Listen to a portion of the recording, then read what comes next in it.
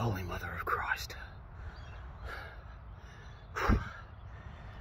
Part of my architectural experiment is whether you can convey X amount of goods from civilization to campsite in terms of that transition, that natural transition I was speaking about in the video concerning this architectural experiment at this campsite. That is, using the best of primitive living and their timeless principles, which are relevant, just as relevant today as they've ever been, and amalgamating that with the best of modernity, the best of our technology and knowledge, as opposed to our abuses and crap.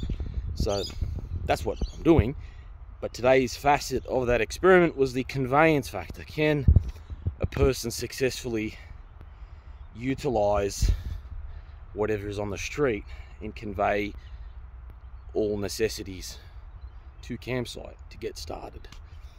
So I've got all my gas, I've even got a solar panel or two. I think I've got 3.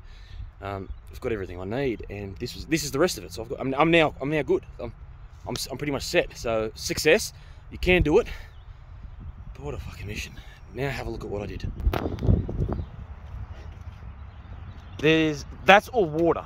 So give you an understanding of how fucking heavy that fucking cunt is. It's equivalent to an Atlas stone. But it's harder than an Atlas stone because I packed it in a fucking tent bag. And the tent bag didn't rip either. I'm surprised. But you can imagine what approximately 130, 140 kilos feels like when it's floppy. It's a nightmare. It's like bench pressing 200 kilos is easier.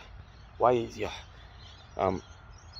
So I had to pick that from the floor, get it on my shoulder, which I did easily. So I actually picked up that whole thing, put it on my shoulder, walked about, how long did I walk?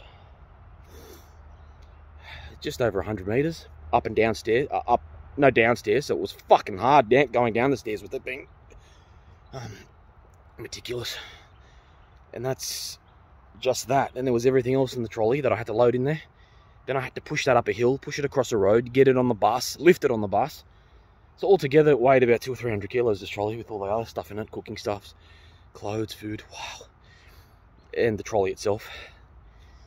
And then the fun, and just when you thought it didn't get any harder, then I had to push it 300 meters.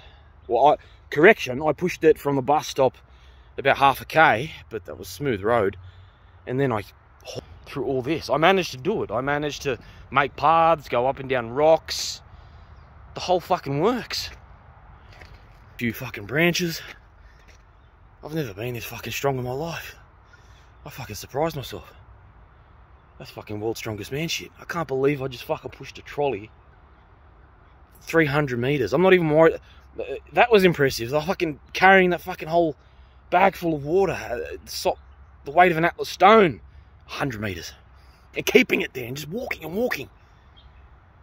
But that pales in comparison to having to push this fuck with everything in that fucking water 300 meters through this shit, lifting it down, dragging it. All my strength.